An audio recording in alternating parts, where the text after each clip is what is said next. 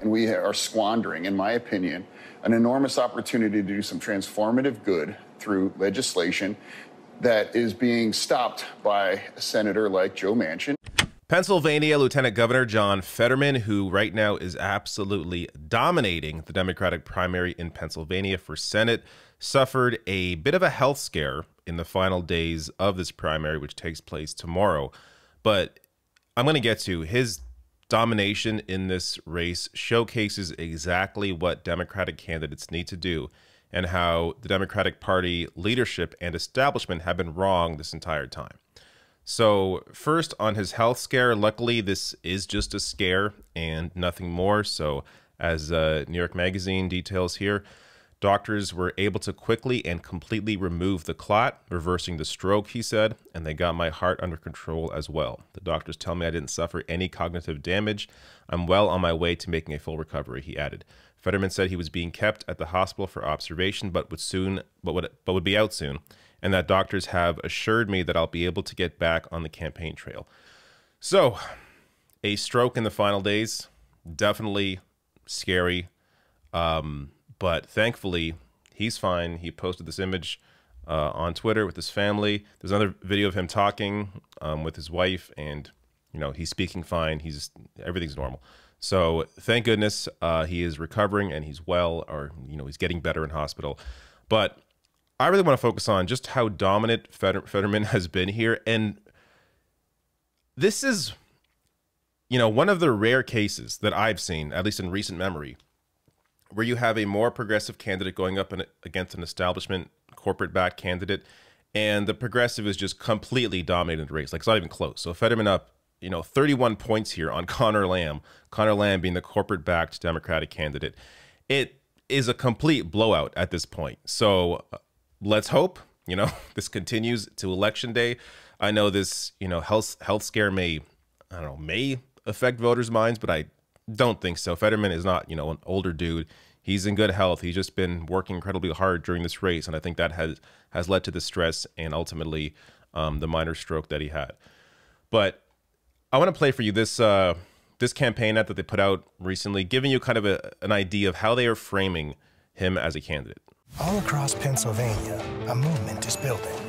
Hundreds of thousands of grassroots folks energized in every corner. In conversations, union halls, diners, and street corners. He's a different kind of character, I'll tell you. A different kind of Democrat, candidate, campaign. Taking on every politician, insider, and out-of-state rich guy trying to take over Pennsylvania. Because he has our back, and they don't. John Fetterman for Pennsylvania. This is John Fetterman, and I approve this message. So you can kind of see why Fetterman is a different candidate. He is positioning himself as an outsider. Outsiders are popular, regardless of the party. Now, when you have an outsider in the Democratic Party, it's someone that actually cares about people, actually wants to do good. An outsider in the GOP, ultimately, they're all the same. Like, Trump tried to position himself as an outsider, but we're talking about a guy who just took on the entire Republican agenda and put just a more racist, overtly racist face on it. That was really the only difference there, is just the messaging and who Trump was. But in terms of the platform, what they fought for, tax cuts for the rich was one of their only things they actually that Trump actually accomplished while in office. So we're talking about outsiders in the Democratic Party actually caring about people, actually pushing issues like, I'll show you, a $15 an hour minimum wage, healthcare fundamental right. So John Fetterman backs Medicare for all, viewing climate change as a real issue, supporting cannabis legalization, not running away from immigration, Black Lives Matter, union support as well, a big issue for him, women's right to an abortion, LGBTQ issues, and get corporate money out of politics, another big issue for Democratic voters. So this is why he is so popular. Now, I will say, his appearance, he looks like a working class Joe. You know what I mean? Like, I think that does help him. Just looking like a dude who's, wearing a sweater, isn't all that polished, maybe a little rough around the edges. So I think that helps his message as well. But apart from that, we're talking about somebody who actually is a fighter. And ultimately, that is what Democratic voters want to see. And you're going to see that, a bit of that here in this coverage. So they also shared this video. This is from their campaign as well. But you're going to see, part of the reason why Fetterman's message is resonating so much with voters. Fetterman is overwhelmingly the favorite to win what could be the Democrats' best chance at flipping a Senate seat, with more than half of the registered Democrats in the state saying they plan to vote for him. Are you a progressive? No, I'm just a Democrat that has always run on what I believe and know to be true. And 6 years ago, that was considered progressive. But now there isn't a single Democrat in this race or any race that I'm aware of that's running on anything different. And we are squandering, in my opinion, an enormous opportunity to do some transformative good through legislation that is being stopped by a senator like Joe Manchin. And I'm not criticizing him. I'm simply saying I would vote differently. So if that makes me anything, it's not, I don't believe it's a moderate to derail your party's and president's agenda. All right, so a few things worth noting here that I find interesting. First, he's still wearing the sweater. This, I think, is a positive for him because this is who he is. He's embracing it. He's authentically being himself. He is enforcing a suit and tie on him when he isn't that kind of person. If you're this kind of person as a candidate, embrace it. Don't run away from it. Now, if you are a suit and tie guy, don't, try to pretend you're not. I think ultimately here, the authenticity is what is coming through. And that also, of course, this is a superficial level, but deeper than that, because he actually fights for a real working class message, this kind of look does work on him. Now that gets to the label part. So he says that he is not a progressive, which may at first scare some actual progressive voters off, but you see the rest of his answer there. He goes on to criticize Joe Manchin. This is a guy who ultimately is a progressive in the sense that he supports higher wages, he supports legalizing cannabis, he supports Black Lives Matter, supports LGBTQ rights, is pro-choice. He is a progressive in the real sense, but he understands that labels hurt. Different people put different meanings to labels. So what he may view or what I may view as being progressive is not what someone else may view as progressive.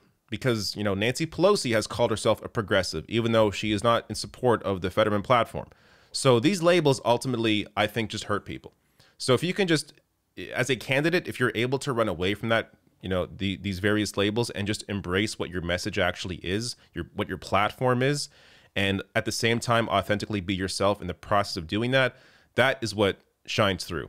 And I think that's part of why Fetterman is doing so well. And also just on the Manchin part, he's unafraid to call out Democratic candidate or lawmakers that are right now blocking Biden's agenda. Good. We need more of this. So again, showing you that he's a fighter. Sure, he could, I guess, go a little harder on Manchin here, but he's a candidate right now. Let's see if he wins and eventually in the general becomes senator. See what he does at that point. But in terms of messaging, yeah, don't be afraid to attack people who are ultimately hurting the country. Now, in Manchin's case, some may ask, but Manchin actually is very popular in West Virginia. And that's true, he is.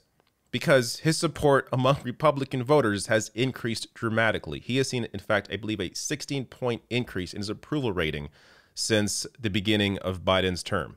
And that's only because his support with Republicans have increased, while support from Democratic voters has dropped off. So because Manchin has been actively blocking the Biden agenda, conservatives in West Virginia now like Joe Manchin a little more than they did before, even though he was already kind of popular with, more conservative voters. But in terms of Pennsylvania, Fetterman can definitely win with this message.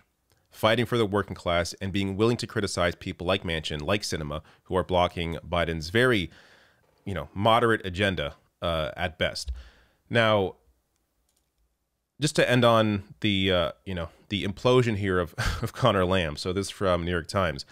The seeming meltdown for Mr. Lamb, whose initial victories in Western Pennsylvania had been a model for President Biden's 2020 race, reflects a frustration among Democrats nationally with politicians who promise bipartisan accord, including Mr. Biden, and who have yielded meager results in Washington. It comes as the left sees a rising Republican extremism on voting rights and abortion. Some Democrats appear more eager to elect fighters than candidates who might be tempted, like party moderates, to block their priorities. So this is another piece of it. It isn't just that Fetterman himself is a good candidate. It's also the year 2022 and what is happening in this moment right now, where voters finally, the stable Democratic voters, the ones that have been hard to pull over to a more progressive message, I think a lot of those voters are finally seeing the light, understanding that you need actual fighters, people like a Bernie Sanders, to fight the Republican Party, because typical Democrats like Nancy Pelosi, they're calling for a stronger Republican Party. But you have people like Fetterman, people like Sanders, people like Nina Turner, who unfortunately lost her race because of all the money against her. But people like that message resonates, because you have here people who are actual fighters, will be unafraid to go after Republicans, which is what voters for Democratic candidates want to see. So he is offering that, whereas Mr. Lamb, Conor Lamb, is just your typical, corporate-backed candidate and isn't a fighter in the sense that, John Fetterman is. Now, I also quickly want to just highlight Summer Lee, who also has her primary tomorrow, Pennsylvania's 12th district. This is somebody who is endorsed by Bernie Sanders, another fantastic actual progressive, but, someone who fights for the working class, someone who stands up for human rights. Of course, the entire platform that is Fetterman's platform that I'll show you here. So same thing. We're talking the Bernie Sanders platform. So all the same issues here. And I covered her announcement ad 6 months ago. So I have more of a breakdown on Summer Lee in that video, so you can check that out. But a couple of great choices here for people in Pennsylvania. So if you are in Pennsylvania's 12th, make sure you support Summer Lee. And if you're in Pennsylvania in general, in the Democratic primary, back Mr. Fetterman here, John Fetterman, who I think, looks like he's going to win anyways, but make sure you go out and vote and make sure he wins, and will give an incredible challenge to whoever wins the Republican side, which that race is also very interesting. You have Dr. Oz, you have Kathy Barnett now surging to second place, who's this candidate who was sidelined for the longest time, has not had a lot of money in the race, but has risen to fame now because of people like Steve Bannon. So, she is extreme. You have that versus Dr. Oz, who is now playing conservative. I don't even know what he is. It doesn't matter. He's also terrible. But Fetterman against either of those two, you're going to have a pretty good race. So let's see what happens in this race, but also in November.